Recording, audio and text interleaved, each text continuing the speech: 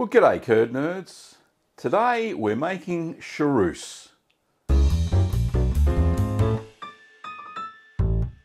So chaource was originally made in France, as many good cheeses are.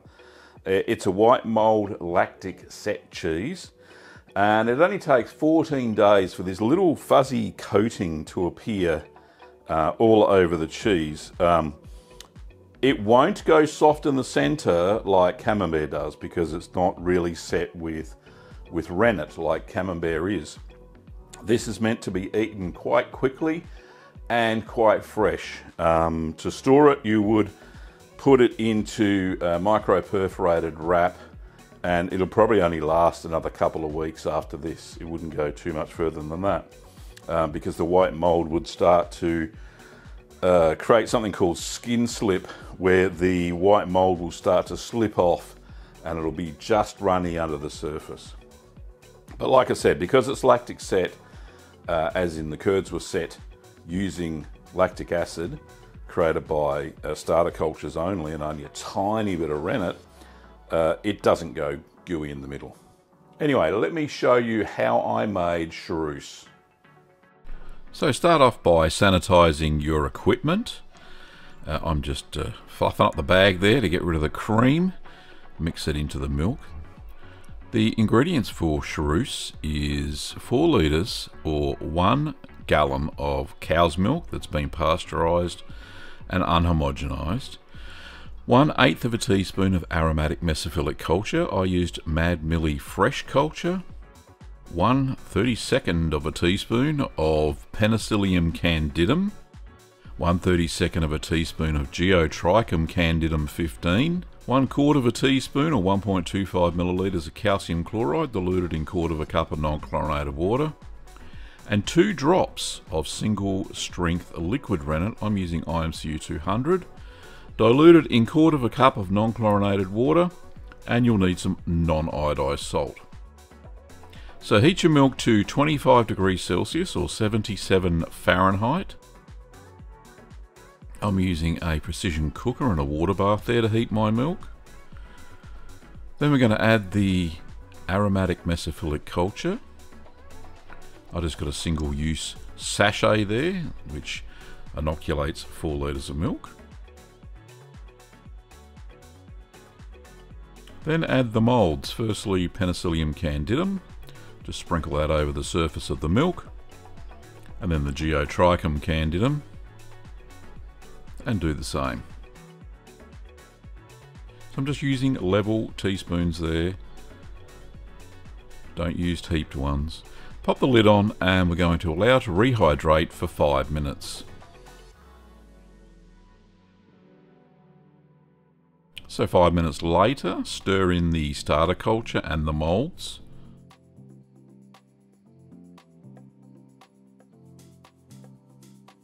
And then we're going to add the calcium chloride. So there's no ripening time for this cheese. Now we're going to add the rennet. Let's pour the rennet solution in and give it a stir. And stir for no more than 1 minute.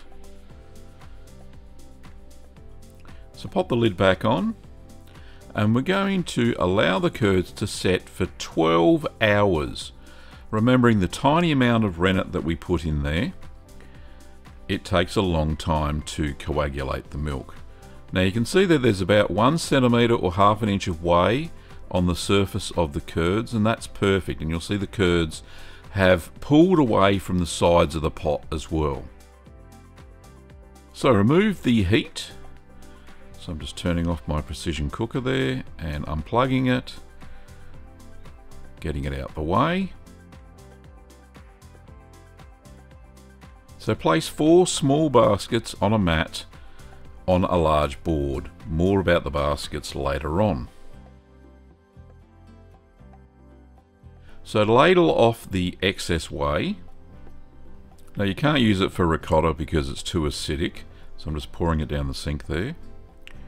Once you've got rid of most of that whey, then we're going to take slices of the curd using a skimmer and transfer it to each basket evenly.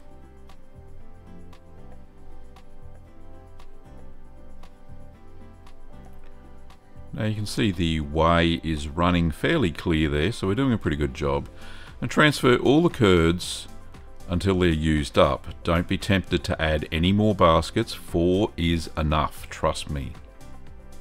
So keep topping it up until you've used all of the curds. So this may take about 1 hour, and it did for me. I just set a timer. Every 15 minutes I came back and I topped up the baskets with more curds.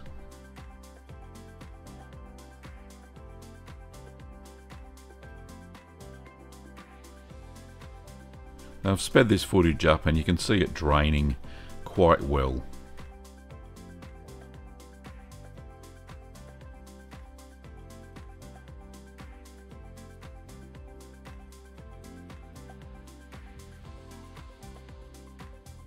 So once all the curds have used up, then allow it to drain overnight. Don't forget to put an umbrella on top.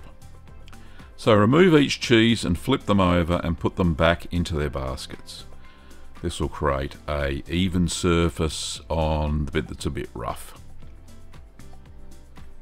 So drain for 24 hours so the cheese firms up and can hold its shape when it's out of the basket.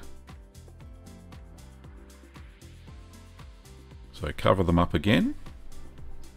So 24 hours later, you can see they've shrunk even more. So flip each cheese over again and then put them back in their baskets.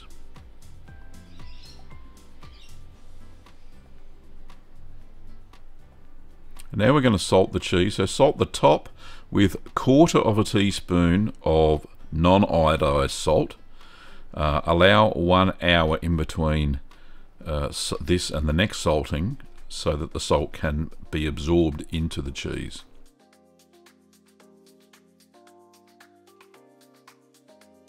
There we go, pop the brolly back on and come back in an hour. So an hour later, we've got a little brine on top, so we're just going to flip the cheeses over, put them back in their baskets again. And now we're going to sprinkle 1/4 teaspoon of salt on the other side of the cheese. And once again, we're going to allow another hour for the salt to be absorbed.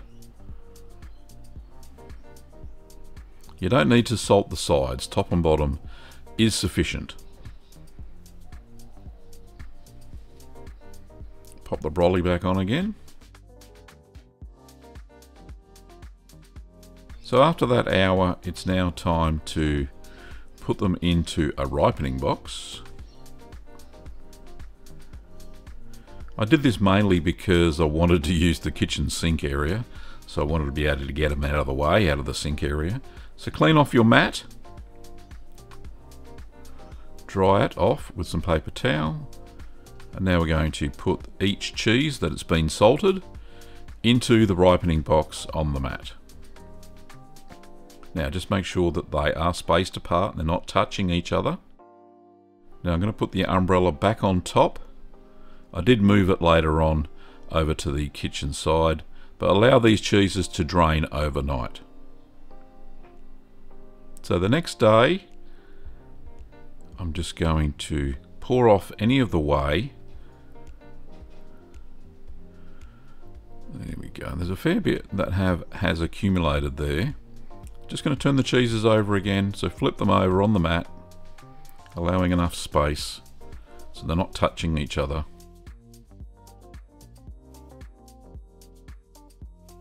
And then put them back into the ripening box again.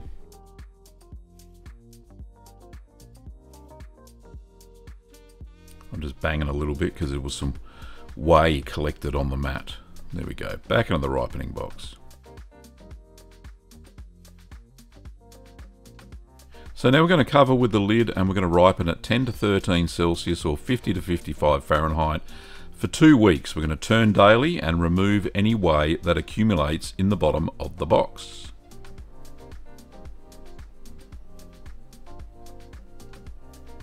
So 1 week later, you should have mold growth over most of the cheese.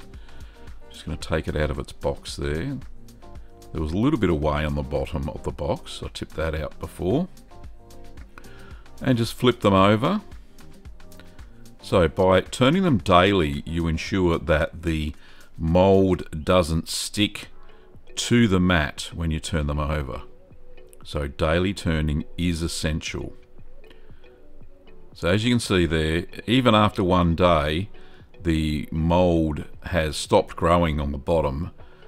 That's why you turn them over.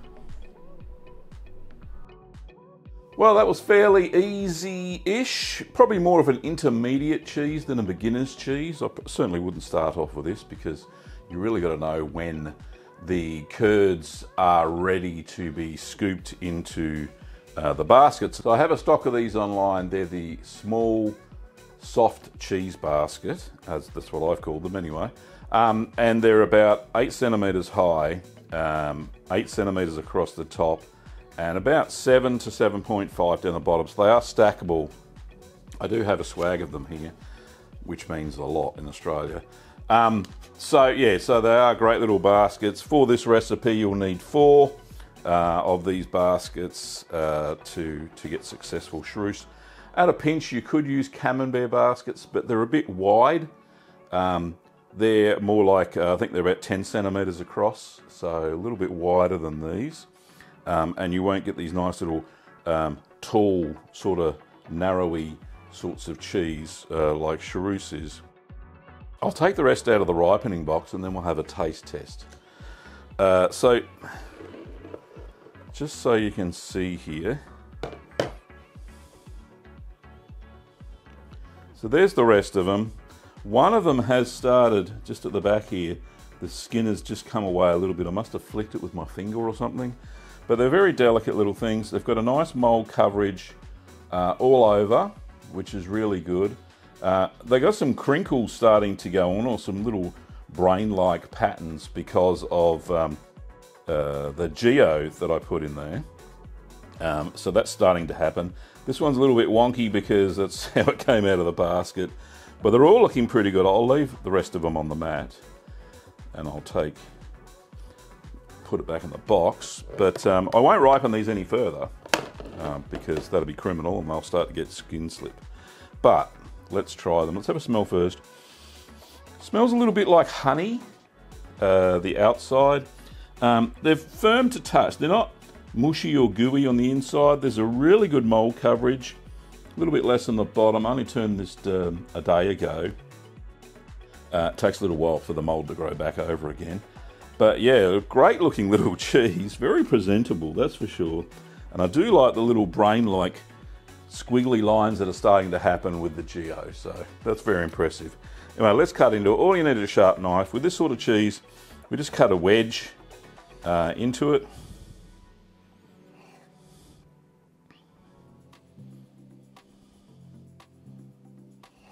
And hopefully it comes out. There we go. Look at that. So it kind of looks like a cream cheese on the inside. And essentially, if you look at the recipe, it kind of is. It's like cream cheese that's been put into a basket. But yeah, a very interesting looking texture. The white mold on the outside hasn't created any runniness at all. These are 2 weeks old. But the paste is soft. So, interested in what it tastes like, are you? Oh, goodness me. Let's have a look. Let's have a taste. So like I said, it smells a little bit like honey, which is fabulous. I like good honey. This would be good if you could actually drizzle honey on top when you serve it up. But let's try some, shall we?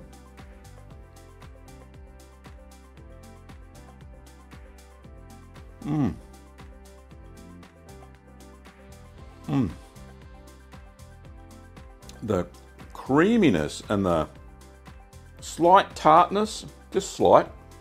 Little bit of mushroomy sort of flavours coming in from the Penicillium candidum and the geo on the outside.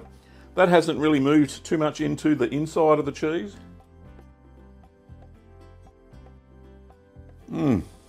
Really nice. Very good cheese. Very spreadable too. This is quite soft. So you could You could spread some of this on toast or little crackers. This is lovely, perfectly salted too, if I do say so myself. You can see the inside there. It's the same texture all the way through.